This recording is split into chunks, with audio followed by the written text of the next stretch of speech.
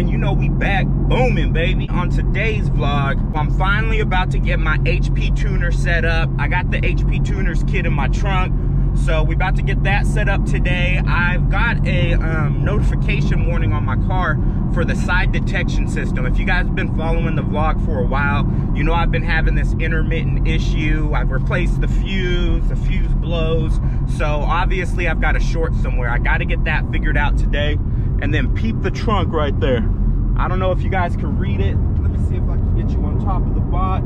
I got a Sound Cubed sub. I actually bought these a few years back for my Mustang. I never had a chance to put them on there, and then I got into that accident. Now I'm thinking about getting them set up in the Camaro. What y'all think, man? Should we do 1 subs, 2 subs? I feel like 2 subs might be a little bit too much in this car. I've already got the Bose system, so we're gonna check that out today too, y'all. Oh, and I almost forgot. I got an exhaust update for you guys too. Boom. So there's my HP tuners, you guys. And got the laptop to go with it right here.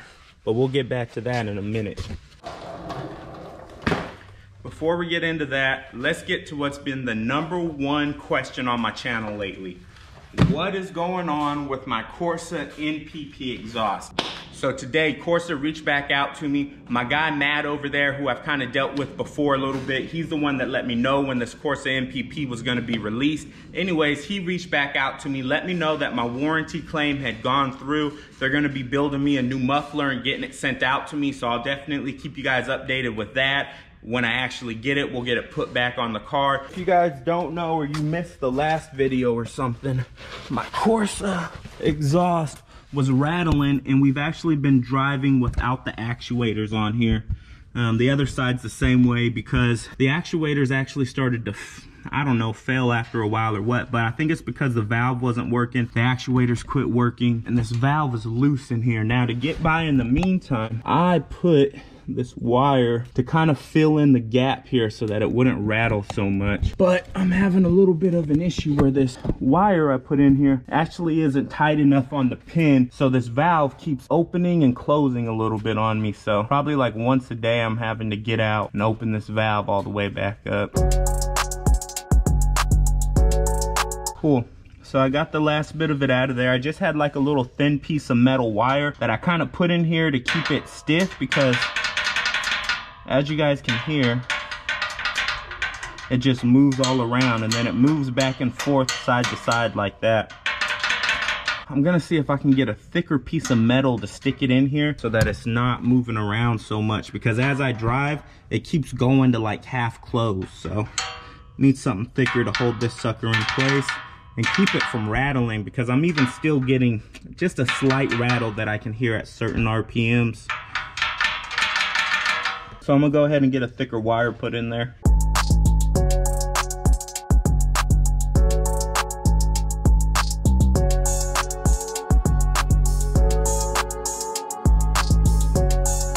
All right, you guys, I think I got it in there pretty good. I went ahead and tied it up there so that this valve can't move back and forth. And then to fill the gap right here on this pin, I added a little bit of string in there just so that, I mean, it still might vibrate a little bit, but hopefully not as bad as it was. And the main thing, I don't want this exhaust to close on me anymore. All right, so we got it all put back together. We should be good to go until the new muffler comes in. Again, I'm not knocking CORSA and their product in any way. I still love their exhaust. Also, thank you to everybody that reached out to me, offered to help me out with this. Some people told me about their stories, the issues they were having. Somebody sent me another video of someone having a similar issue. I appreciate you guys for sending that to me. I definitely love my community. So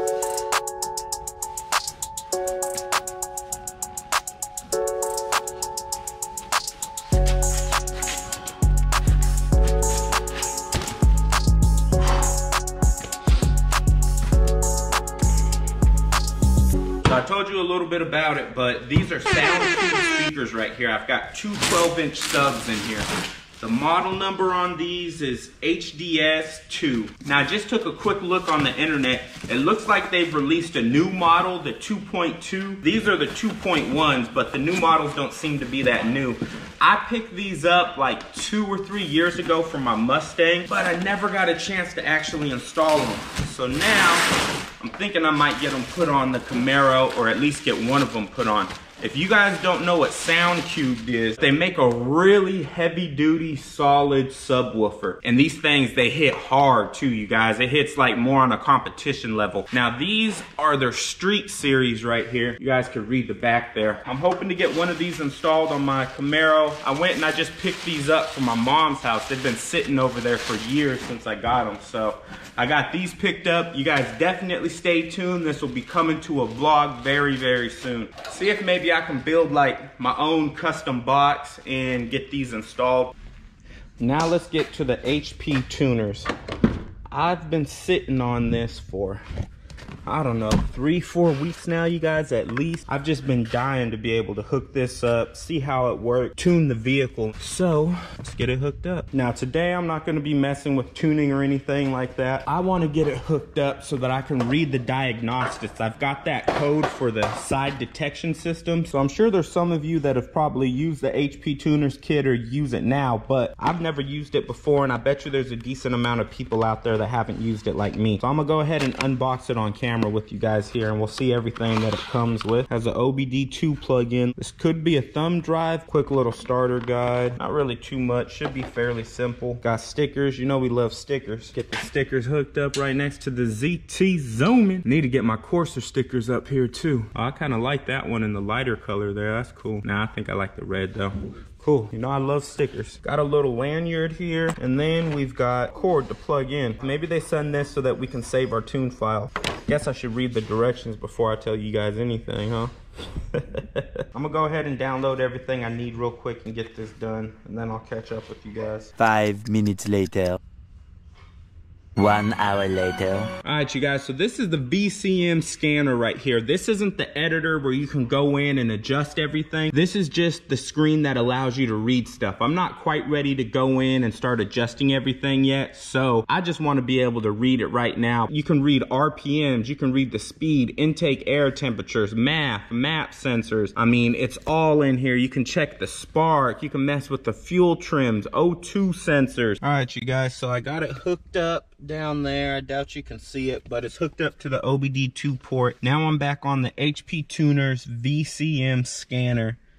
And now I'm just gonna go over to diagnostics and info. See, it reads the DTCs. We'll hit read DTCs down here. Had to switch to my iPhone real quick. The GoPro camera doesn't really focus in on stuff. I just read the DTCs down here, and then this is what popped up. Cylinder deactivation. I'm guessing these right here, these are just both of the AFM valves. Remember, I was getting the check engine code for that. Fuel pump control module request mill illumination. I don't know what that is, but it has the code number right there, so I'm gonna look that up. And then I think that B3110, that has got to be for my side detection system, I'm pretty sure. So let me look these up real quick and see if I can get an answer. So I'm typing in different things what this B3110 could be. This one says it's a keyless entry transmitter battery. I know my battery went bad like in the past, so maybe this is an old code that's just been stuck in here. I don't know, this isn't making much sense. And if I go to different websites, it starts telling me crazy stuff, like to say the camshaft cam timing is messed up. I mean, yeah, get out of here with all that. I highly doubt that's what it is. So let's try this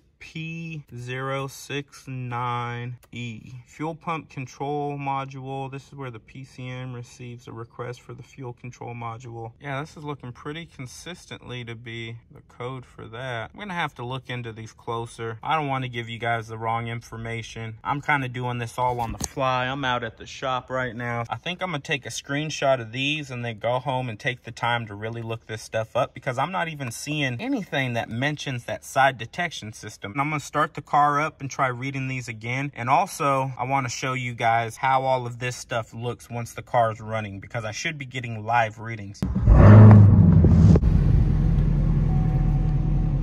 Hopefully my exhaust isn't too loud and you guys can still hear me. But this is what the scanning software looks like once you actually start it up. So like I said, we can read RPMs, we can read the speed, IATs, intake air temperatures, MAFs, MAP, injectors. This is actually really dope. I mean, like this here, I'm gonna be honest with you guys, I don't even know how to read this for sure and what that's reading. I've mentioned it on the channel before, but if you guys don't know, my grandpa was a mechanic for GM for a long freaking time, and so he understands how to read all of these things. He actually complains that when he gets an OBD2 reader that they don't let him read enough stuff. I mean, I understand the basics of what's going on, but he'll be able to really break a lot of this stuff down for me, and I'm sure it'll help me out a lot once it comes time to actually tune.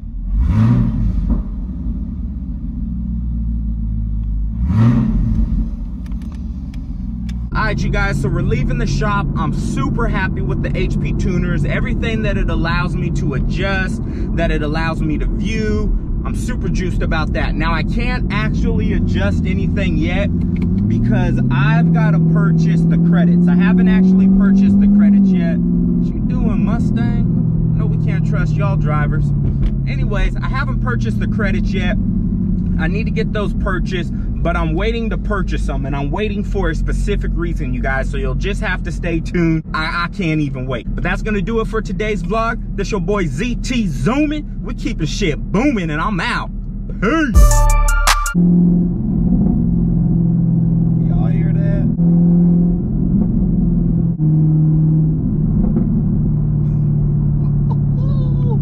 It's probably not coming across on camera how loud that shit really is. It don't ever get old.